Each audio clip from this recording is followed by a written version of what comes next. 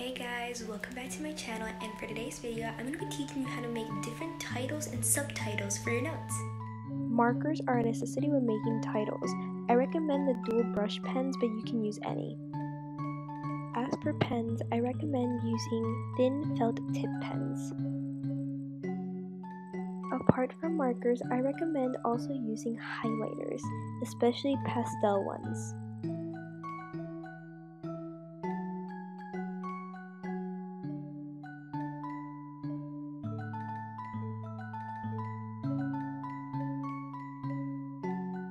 If you want to have clean straight lines, I recommend using a ruler.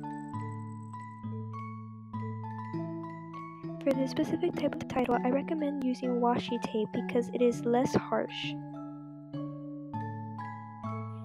These type of titles are very easy and common, but you can create anything you want with all of these materials. I hope this video helps.